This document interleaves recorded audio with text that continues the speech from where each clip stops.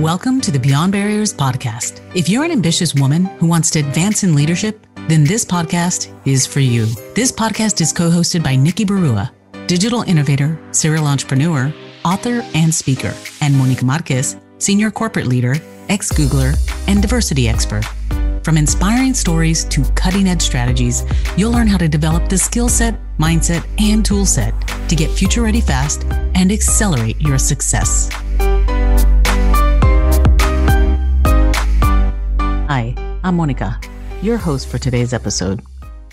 Albert Einstein once said, "Never give up on what you really want to do. The person with big dreams is more powerful than the one with all the facts." He went on to say, "I have no special talents. I am only passionately curious." Now, we all know the tremendous impact Einstein made by pursuing big dreams. So it stands to reason that boundless curiosity fuels discovery, which ultimately leads to big dreams. Meet Ana Corrales, Chief Operating Officer for Google's consumer hardware business, who shares her career journey and how curiosity helped her gain clarity and led her to the perfect role.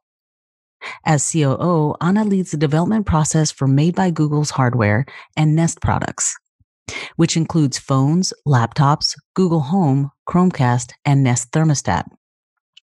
And she manages getting those products into the hands of customers. She also drives the end-to-end IT efforts and customer experience work across Google hardware business. Ana previously led Google Hardware's first-party retail efforts, including driving growth of the e-commerce channel Google Store. Ana has been recognized by Forbes as one of the 50 most powerful Latinas in business and as one of the most powerful Latinas by the Association of Latino Professionals for America. Hispanic Information Technology Executive Council has also recognized her as a top technology executive. She is known in the industry as a seasoned leader who can successfully grow startup businesses into multi-billion-dollar companies. In this episode, Ana shares how mentors helped her unleash curiosity and to dream bigger and pursue audacious goals. She also shares insights on making opportunities happen, overcoming fear and limiting beliefs, the importance of creating your own narrative, and she challenges listeners to ask themselves, are your dreams really big enough? Visit iambeyondbarriers.com, where you'll find show notes and links to all the resources in this episode, including the best way to get in touch with Ana. Welcome, Ana, to the Beyond Barriers podcast. We are thrilled to have you on. I'm so excited personally because you have been a mentor of mine for many years, especially us working at Google. And I'm thrilled to have you here to, share your story, because I know there's lots of listeners and our audience who would love to hear your story and how, your journey to success. So without further ado, I don't want to take up any more time, but share us, who's Ana? Tell us your journey and how you, landed in, on the floors of Google and your successes. Yeah. So first of all, thank you so much. It's great to see you again. We definitely miss you at Google, but so proud of you for what you're doing and, just this podcast and, your whole outreach to the community. It's really fantastic. And, really congratulations to you. So, and thank you for inviting me for sure. Yes. I would say for me, things to know about me, I'm originally from Costa Rica. So, definitely English is my second language for sure. So if you hear that little accent, that's that's a little bit where it's from. I'm an engineer by training. So that's definitely something that shaped my career. And I would say that, it's funny when you look back at your career, there's these obvious trends that were happening, but they were maybe so effortless that you didn't notice them as trends because they were effortless. But for me, I think my love of product and, really creating and delivering things started really early, started when I was 15 or 16. And I had a, tiny business where I sold scrunchies and, we talk about that deeply if there's interest. But, I think that should have been the key for me, that's what I wanted to do. But that's not what happened. I ended up doing, different roles, and I ended up doing my career as sort of a COO and, overall leader for that. as a matter of subtraction. I tried new things. I didn't like them. So I just sort of narrowed until I realized, I really love these, these type of roles. Mm-hmm. So I think that's been kind of like a bit of my journey in terms of, landing in the career choice that I did and really loving what I do. So. That's fantastic. So you talked a little bit about how, you kind of narrowed it down, process of elimination of what you tried and what you didn't try. Can you share a little bit about, that takes courage, right? To try things and then realize that, okay, I don't like this. So you pivot.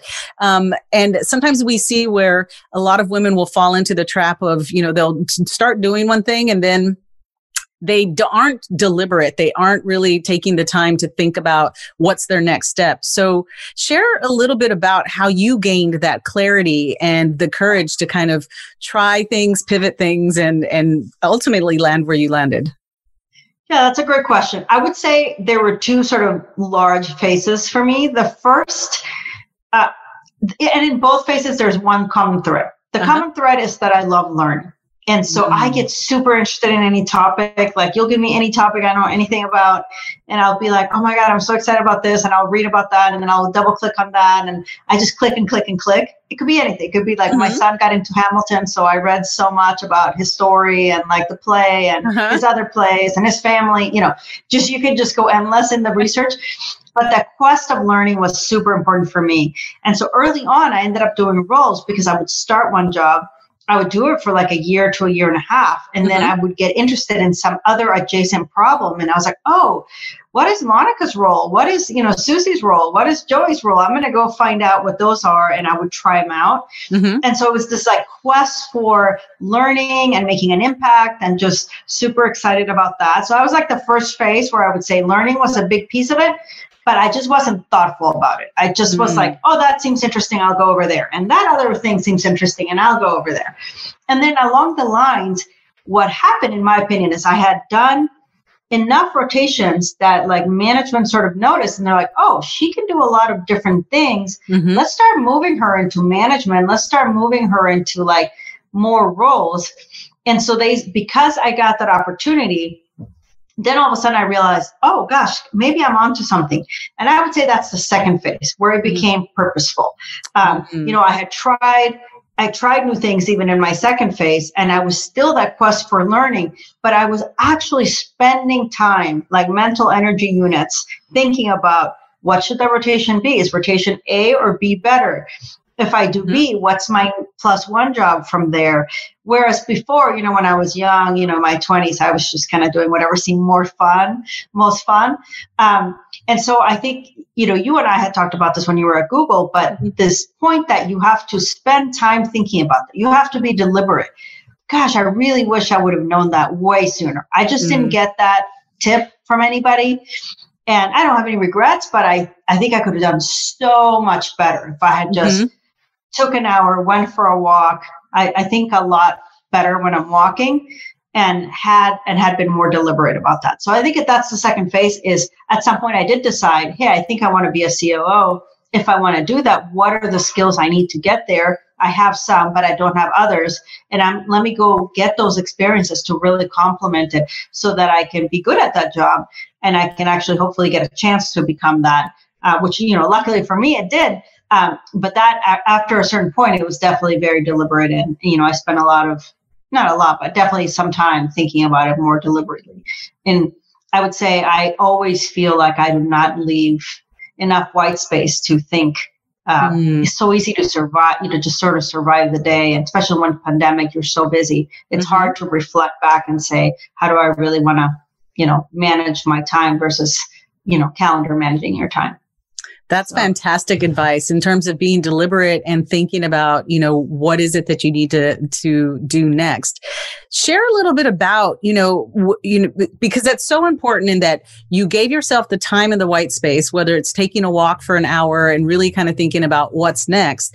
And you identified the competencies or the things that you needed to acquire in order to become CEO, so COO or whatever it is that you were aiming for.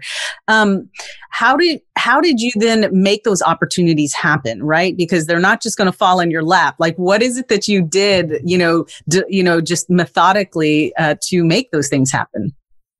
I mean, one of them for sure is that I go talk to other people who had the career that I thought I wanted.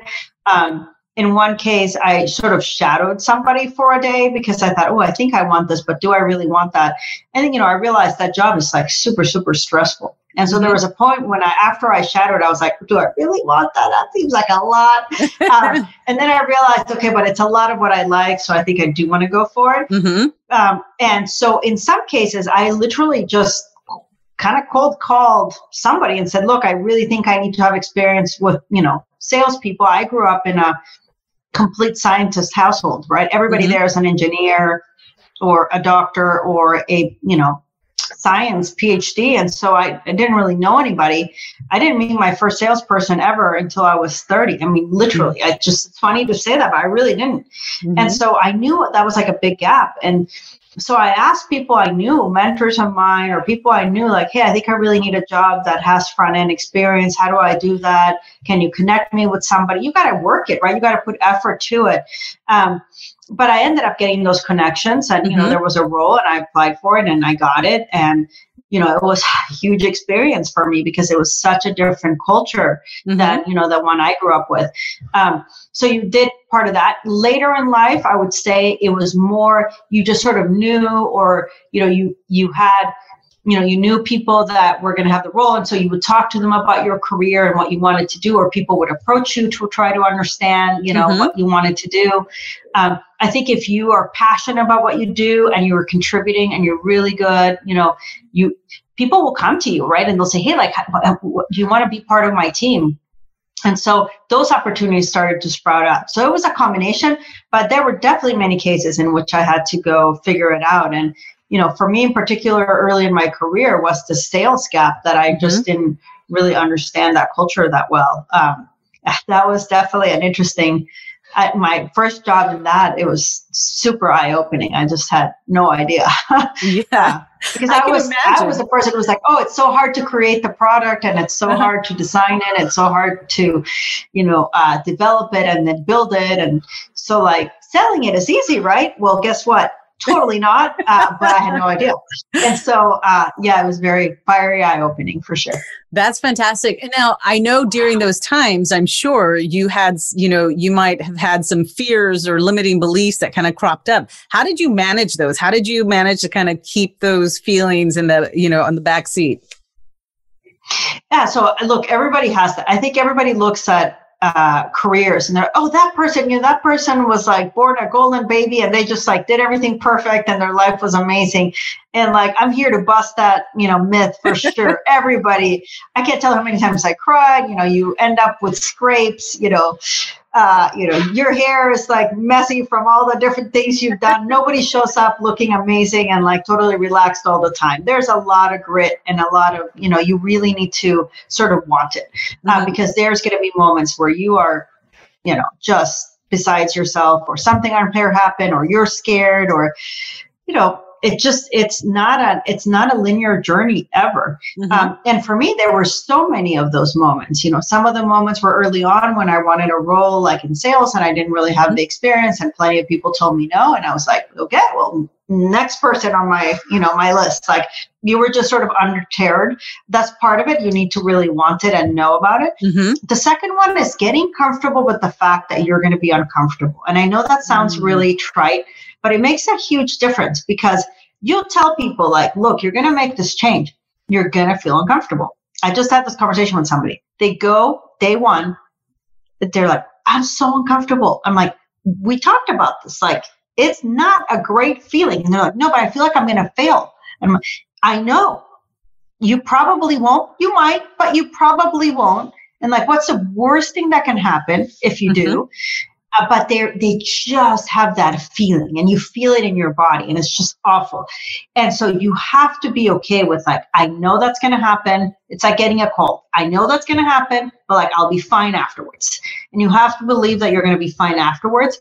One time I remember for me, there was like a particular job, long story that I will try to summarize, but I felt really uncomfortable. I was crying. I have an older sister who's been a great influence and just a wonderful sister to me. And she came to me and she's like, look, like, I know this is tough. I'm not telling you it's not a tough situation, but like, really, what's the worst that can happen?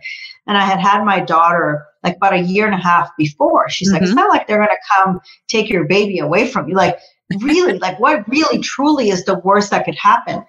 And I had never thought about it that way. You know, I never thought about like, okay, what is the worst that could happen? And so I thought about that. I'm like, you know, the worst that can happen is just really not that bad. So like, why am I so stressed out? And I think for me, I just wasn't comfortable being uncomfortable. So I think there's that one. And the third, and this is true, you've got to fake it till you make it sometimes. You're going to be uncomfortable. You're going to have imposter syndrome. There was, you know, I had one meeting where I absolutely 100% had imposter syndrome. I tried to get myself uninvited. I was not successful. I had to go to the meeting. And, you know, it went great, but I was so nervous. And I remember, you know, a good friend and mentor of mine, he's like, look, you got to just go in there, pretend you belong if you don't think you do, and just do it and like fake it till you make it. And I was like, okay. But I did it and it worked out great. So it's a combination of techniques, but none of them are comfortable. And so if you're sitting there always like, you know, perfectly poised, perfectly, you know, just like everything's going great, your days always go great, like you're probably not pushing yourself hard enough, because there's definitely going to be falling off the bicycle, getting a scrape, you know, getting up, dusting yourself off. There's a lot of that. You have to do that. No, that's fantastic and so tangible. I love the 3 steps, because I think, like you said, of really kind of just pushing forward, but it's the whole the assessment that you did of like, what's the worst that can happen, and actually putting like a number to that and saying it's not that bad. What's the upside? What's the downside? I can live with the downside, so I'm going to keep going forward. That's fantastic. And I was really sad at that moment. Like I was really scared, I think is the word I would use. And you know, leave it to your awesome older sister to come tell you, like, it's okay. You know, I've seen this movie before. It's going to be okay. And like, even if I'm wrong, like the worst is not that bad. And that really took the fear out of it for me. I was like, you know what? Totally. And it changes how you show up, right? Because you're like no longer fearful. So you show up fearless. And there's a lot to be said about that. You gotta believe, right? Absolutely. Now, tell me a little bit about, you know, where I see a lot of women struggle is you know, like you said, being intentional, identifying what it is that you want and creating those opportunities. But then the whole idea around personal brand and self-promotion and being able to articulate your story, I see a lot of women getting tripped up there. What's your advice there? And how did you approach the idea around kind of elevating or bringing some visibility around you and what you wanted to accomplish? Yeah, that's a great question. And honestly, I'll be honest, I think this is one of the areas that for me is probably like been a gap. And I think it will continue to be.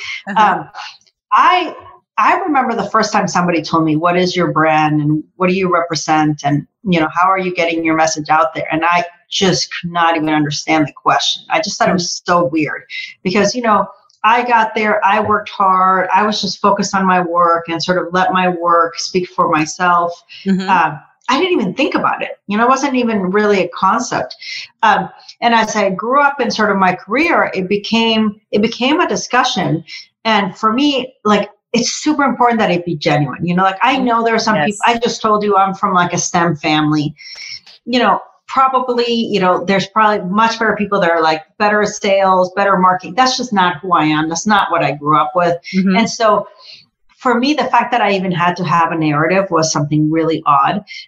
The way that it became possible for me is I was just really genuine because I really wanted to, like, that's super important for me, how it comes across. And I am who I am. And so if I want to change something to develop, which all of us are a product of development forever, right? Like we're never finished ever.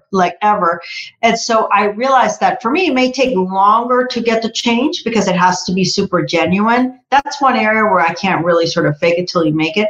But I do think it's really important for you to understand to yourself, forget what anybody else says, forget what you show outside, like with yourself, have that conversation of saying, what matters to me? What are my values? What do I think I contribute? What do you think I can learn? And so once you understand it better for yourself, and like literally that's a conversation just with yourself, then how you project it really matters, and it becomes really consistent. Because here's the thing that you need to know. Even if you're an engineer, even you're like me, nerdy, like didn't even think about this. If you don't have the narrative out there, there's going to be a narrative about you. It's not like it's going to be empty.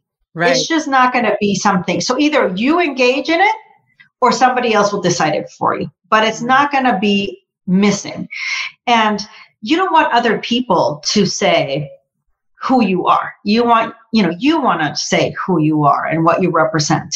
And so to me, when I started to realize that, oh gosh, there's this conversation or narrative that's developing, and I've never even paid attention to it. And do I agree with it? Do I not? Like, forget that. If I want a narrative about me, I want to make sure I know what that is. Right. And I want to make sure I care deeply, because, it's something that you've had for your whole career.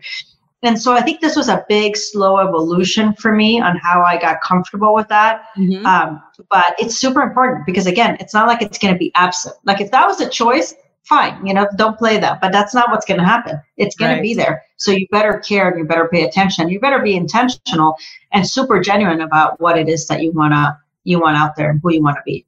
That is so that's how I think of it. Absolutely. I mean, I think that's what's so powerful. What you just said is that, if you aren't going to tell your story, someone else is going to tell it for you. So you may as well write that story so that you have some control over what is being said about you. That is brilliant. And, and the other thing that I think about it, when you're in a project and you're like, okay, we're doing this really complicated project. So like, let's write down what our North Star is. Like, what are the 3 things that we care deeply about with respect to this project? I feel like this narrative and brand is sort of the same thing. Like, you need to have your North Star, because there's going to be plenty of times where you get to a crossroad and there's like option A, B, or C. And if you're not consistent about your North Star, you have no criteria by which to make a selection. And so you end up in like this, like you just not well thought out options that just happen, versus you saying like, these are the things that really matter to me. And so therefore, when I think about choices, and the longer you work and the more you contribute, you'll have more and more options. And so you really need to, in my opinion, have that sort of guiding star, North Star, very clear, so that all options can be vetted against that. And that's how that brand becomes consistent, because there's a North Star to it. Otherwise, you could have a brand, circa 2020 and, another brand in circa 2025, which was totally different from the 2015 version. Like, it's, you really want more consistency in that. Exactly. If you don't have clarity of where you want to go, then how are you going to get there if you don't know exactly what direction to head? Yeah. That's fantastic. What if you could pinpoint the invisible ceilings limiting your success? Imagine having clarity on your strengths and barriers so you can take action and gain unstoppable momentum to advance as a future-ready leader. Well, that's exactly what the Beyond Barriers quiz will help you discover. You'll get your personalized score based on the 25 essential elements proven to accelerate success in the digital age, so you can understand what's holding you back and where to focus your efforts. The Beyond Barriers quiz is completely free and takes just a few minutes. Go to iambeyondbarriers.com/quiz and take the quiz today. So we talked a little bit about you are in this industry and in this world, like technology is so disruptive. Everything's changing. You're shipping every day. How does Ana, how do you make sure that you are, being successful? Like, what are your daily habits and rituals? So what is the day in the life of Ana to keep sane and keep moving forward? They've changed a lot, I would say, for sure, over time. So they're not, static. But I would say, especially because of the pandemic, talk about everything changing, right? And you've seen the statistics of how many women, really have left the workforce. And look, I can understand why, because all of a sudden you're at home, you have your kids here. So you're the teacher and you're cleaning and you're cooking and you're doing your work, and, just everything became sort of one thing. For me, the journey in terms of habits that mattered to me started very early. It started when I had my daughter, actually, because before, I'll be honest with you, I just like love work. I was working a lot. My husband and I got married really young, and we didn't have kids intentionally until later. So we just had all this empty time that we could do really fun things. It just wasn't a choice, you know. I mean, you could fit it all. But then once I had my daughter, it made it super clear to me what my priorities are. So I think, you know, knowing what those are is super important. So like for me, spending time with my family. I'm Latin. Family's everything, especially for my kids. And so, you know, for example, I took a year off with each of my kids, which in tech, especially for a female, is like unheard of, right? Because you feel like you have to reboot your entire career. But that was really important to me. And that's one of those conversations. I was really afraid to do that. By the way, most people don't remember I ever did it. And it mattered zero. And I got promoted both times because I think they missed me so much. So great decision. But at that moment, it was really scary. So I think time with my family is something super important to me, and flexibility to be able to do that.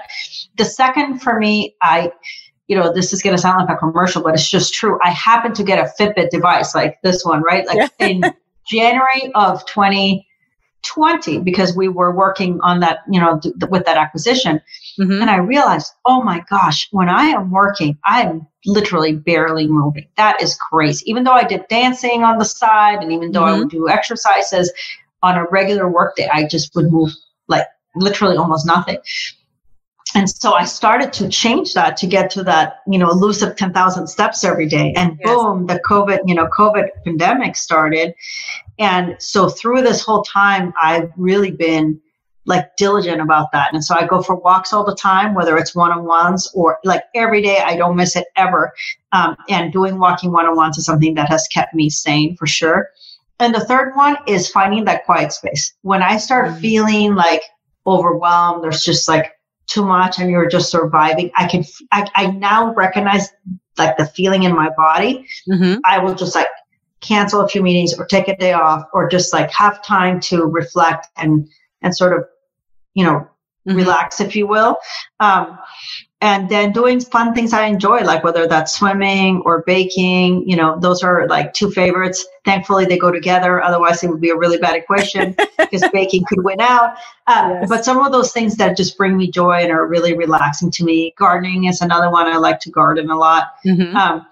So all of these, if you notice, are very peaceful. Like in the water, you can't have a phone. You're not really going to be gardening, having a phone. You can't really do it while you're baking. So distance away from my devices and activities that I really can't multitask on are things that make me excessively happy and bring me back into balance. So those are some of the things I do to try to stay sane. Those are so important. And I love how you said it's the activities that keep you away from your devices so that you actually can get some of that white space. Because when you're doing those things, you do kind of ruminate and think about all the things that, you know, you are doing in life, right? And how they all align. So I think that's fantastic. I know this is super weird, but I feel like gardening makes me like a better leader, you know, because you're just thinking. And it's like, you know, it's so peaceful. It's so easy. You know, you're just there. It's beautiful. It's, you know, sunny, like windy. You're, you know, making your garden really nice, but you're just sort of also thinking. I swear, I think it's made me a really good leader. I guess one other thing I forgot too is you have to say no a lot. Like you have to say no to things. And so, you know, we're doing this podcast today, but, you know, honestly, there's many other things that I get invited for that I would love to be able to support, but I'm just like, I can't do all of them. Not even, I bet you I probably hit a 10% ratio of what I get asked to do or could participate in. And I would love to do most of them, but you just have to prioritize what you do. So for me, that saying no has become, you know, an important skill set. And you know, you always think, okay, I've said no so much, it's probably at the top, but sure enough, you end up having to develop even more and more, you know, sort of conscious decisions around where you're going to spend your time or not. And it's hard, you know, you don't want to disappoint people or be ungrateful, but at the end of the day, you just can't do it all. You got to say no. Yeah, that's so important because, you know, if you are a yes person and you keep saying yes, you actually are saying no to some things that you're not thinking about when you commit to something. You're exactly right. And you're not thoughtful about it. So I think usually that's health related, right? You just run yourself into the ground. Exactly. So, exactly. Yeah. So insightful. And so I wanted to touch on one last thing before we wrap up is that, the power of community. I think that is one thing that I've seen, women not leverage as much. And, as Latinas, as, we have these huge, networks, but we sometimes don't leverage them in the way that we should. How have you in the past used, influential relationships or built relationships where you felt comfortable to ask for the help that you need? Yeah, honestly, I think that's been one of my secret sauces is that I grew up with, an older sister and my mom who was a super accomplished person. So I felt like I had this built-in community. And, obviously they're both older than me, my mom. And so they would have this great advice that they would just share freely. And so I became very used to being able to say, hey, I'm thinking this, but I love running it against. I love talking to somebody about it. And you realize when you go through anything, right, that generally speaking, you can find people who have gone through that. And so like my mentors, there's these two guys that have been super influential in my life and they've seen so much and they have a different perspective, right? Mm-hmm. And so they gave me such great advice, like, hey, go do this, go get a raise. And I'm like, oh, I don't know if I can ask for that. That's really uncomfortable. They're like, here's how you're going to do it, and you're going to do it Tuesday. And, there's all these people that have these experiences that you've gone through, that you're going through that or be so helpful. And now, interesting enough, I feel like also, like I have a 17-year-old daughter. And so I'll sit and talk to them, her and her friends, and you get all this insight from, just younger people's point of view of the world. And also my father-in-law. So I feel like I have like this 3-generational thing going that really helps me out because they have different points of view and you just get all this data and it helps. So I'm the opposite. I'm like, hey, I'm feeling this. Let's talk about it. I definitely don't have any hesitation of asking for help or, saying that I'm confused about something. Mm-hmm. I really enjoy the discourse and I really enjoy that sense of community. And it's super Latin, right? Like, hey, let's all have cafecito and talk about it. Absolutely. So I think that's been a plus for me, frankly. Yeah, that's fantastic. And it's so important. And I think what the underlying trend that I constantly hear from you is that the love of learning, like learning is your superpower. And, and leveraging all of those, tapping into the insights from all of those people is fantastic. And so in closing out, I mean, thinking about, how women can accelerate their success, especially in this disruptive digital age and the art of learning, how do you make time? How do you make sure that you're constantly learning? I think for me, I can feel when I have 1,000 balls in the air and I know the level of discomfort that I'm comfortable with right now and which one I'm not. But I also know, like, if I'm bored for 1 minute, that's a huge problem. Like, I reckon that's like the worst for me. So I think I know myself better now and I can recognize the signs in my body and in terms of my behavior. And so I can tell when I'm learning or not learning. Mm-hmm. And I will just tell you one thing we didn't touch upon, but it's made a huge difference for me is, along the lines, I think my parents really challenged me to like contribute, right? They used to say like, you're not here to consume oxygen. Like you're here to do something and make it count while you're here. And that really stuck with me. But as I got through my career, one of my mentors that we were talking about, he told me, he's like, I want you to think big. And I thought I was. I was like, what do you mean I'm not thinking big? He's like, no, really, let's have that conversation. What do you want to do? And I would describe what I thought was this really big aspiration. He's like, that's just really obvious to me that you're going to get there. Totally not obvious to me, but apparently super obvious to him. Right. He said, what is the thing that you want to do that's not obvious? Like, what is that like really scary dream that you don't even want to say because you're embarrassed that I will quote you someday as saying that? And man, he pushed me so hard for like 4 meetings. I hadn't even really thought about it. So what I thought was big for me, in his mind was not big enough. And he kept pushing it and pushing it and pushing it. And after a while, I was like, oh my God, I really wasn't thinking as big as I could have. And I got to tell you, that's something I ask myself all the time. Like, am I really, aspiring big enough or big enough? And, I may not get to everything, but like, if I even get to half of that, that's amazing. You know what I mean? So I feel like this this really push for like really dream big. And it sounds, again, may sound like big is easy. It's not. And it requires a lot of thought. It has made a huge difference in my career. And it's made a huge difference in my personal life as well, in terms of what opportunities I go to. And so I think for me, that's a big advice. Like, are you really thinking big? Are you really, or not? And I think you did, right? You left a super position to go do something amazing and huge and disruptive. And that takes courage. It takes courage to do that. Well, thank you. And I think what you said is, so true. Is we think, it's like, put that dream out there and then scratch it out and think bigger and scratch it out. And you need to do it 3 or 4 times, like you said, to really kind of get to the point where it's this crazy, audacious goal that you are kind of like, can I even accomplish this? Nobody saw my paper when I wrote it down. Yeah. Yeah, exactly. But I think, but that has helped you get to where you go, right? You're aiming for the stars and you land on the moon, and, you never really thought you'd ever make it that far. I think it's fantastic. I've definitely had a couple of those already where I was like, wow, for boards for me, where I never thought that would happen. And now I'm on a board that I can't believe I can do, and that I get the privilege of doing that. Honestly, never in a million years did I think I would get that. And I did. And it's amazing. And I probably wouldn't have even tried if I hadn't been pushed so far by my mentors. Made a huge difference. Yeah. What I also love that I hear you saying over and over is you still have mentors. I mean, I think what happens with some people is they get to a certain point and they start mentoring other people, but they forget to seek out mentorship themselves. And it seems like this is a lifelong habit that you constantly have, and you are seeking out mentors that even don't look like you, right? So you're learning. They mostly don't, actually.